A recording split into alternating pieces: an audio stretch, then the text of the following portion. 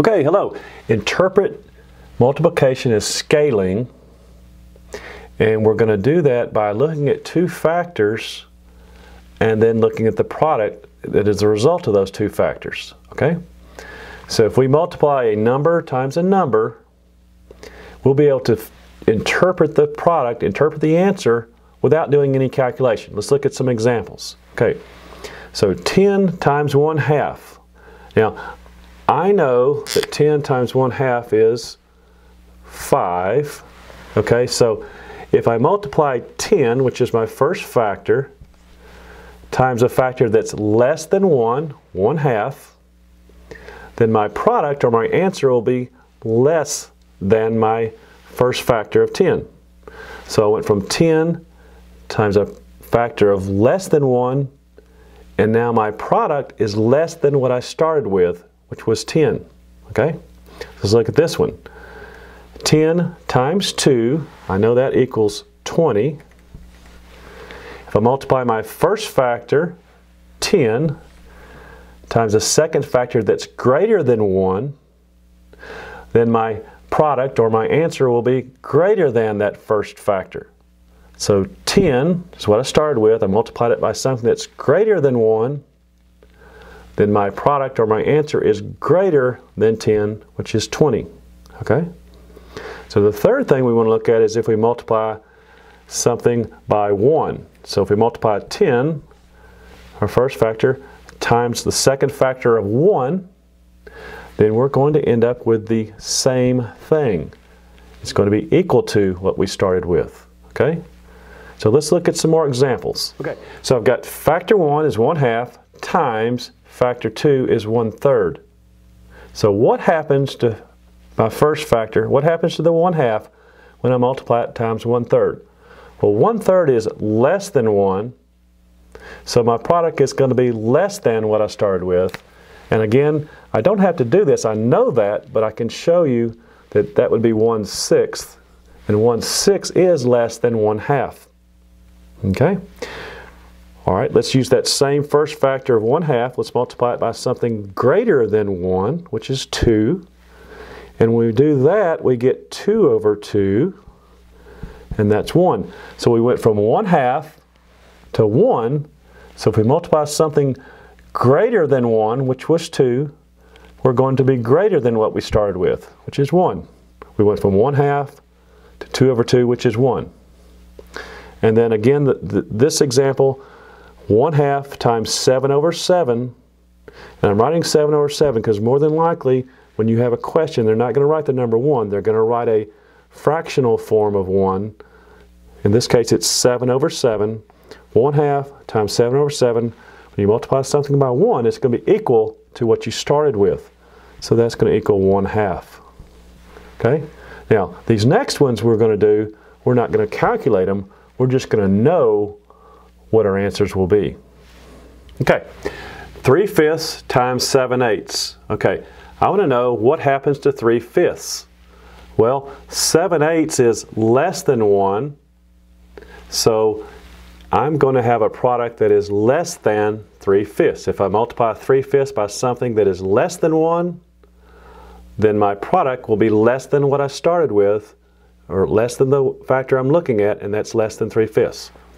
15 times 7/6. How does that compare to 15? Well, 7/6 is more than 1, so my product will be greater than 15. And again, I'm not doing calculations. I just know this.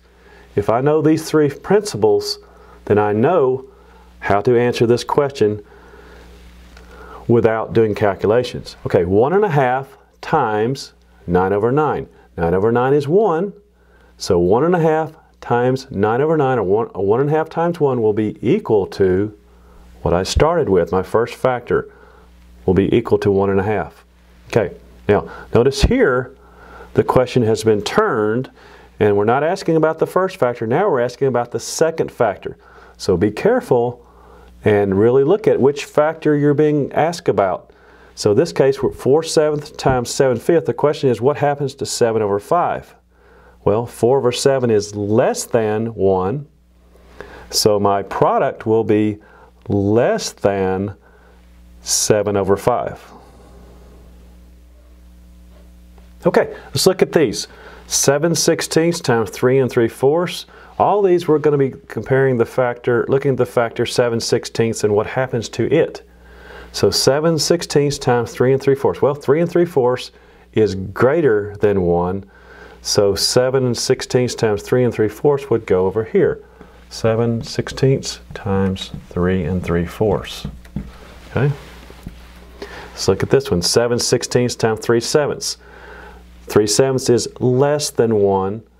So it's going to, our product will be less than what we started with. So 7/16 times 3/7 goes here. Okay. 7/16 times 4. Well, 4 is greater than 1. So 7/16 times 4, my product will be greater than 7/16.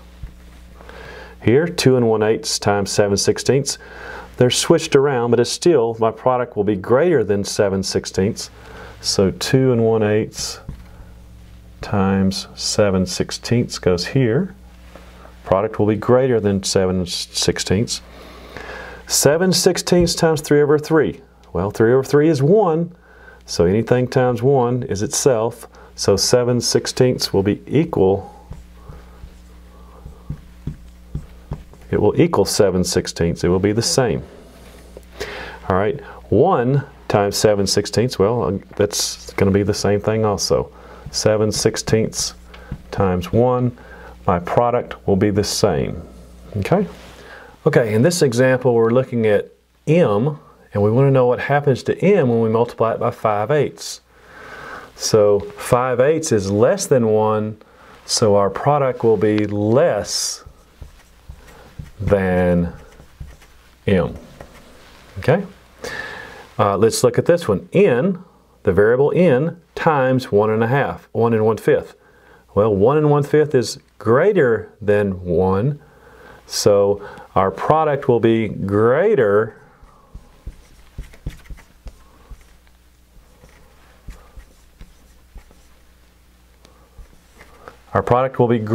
than n. In this last example, we have the variable s times 2 over 2, which is 1. So our product will be simply s. It will be equal to s, or product will be s. Anything times 1 is itself. All right, let's look at some more. Okay, 3/5 times 7/3. What do I know about the product without doing calculations? Well, I know that the product will be greater than 3/5 because 7/3 is greater than 1. The product will be less than 3/7 because 3/5 is less than 1. Okay? Let's look at this one. 1 1/2 times 4/3. I know the product will be greater than 1 1/2 because 4/3 is greater than 1. I know the product will be greater than 4/3 because 1 1/2 is greater than 1. Okay, so 4/3 times something greater than 1 will be greater than 4/3. 1/2 times something greater than 1 will be greater than 1 1/2. Let's look at this one. I know the product will be less than 3/5 because 7/8 is less than 1. 3/5 times something less than 1, the product will be less than 3/5.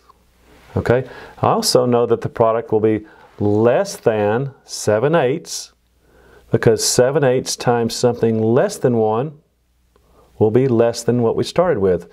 The product will be less than 7/8. Okay. Okay, so if we summarize, we have factor 1 times factor 2 equals a product.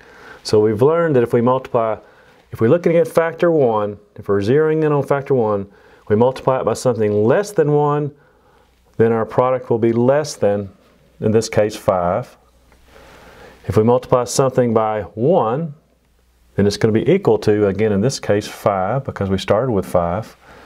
And if we multiply something greater than 1, multiply our factor by something greater than 1, then it's going to be greater than 5, what we started out with. All right, hope this helps out. Thank you for watching.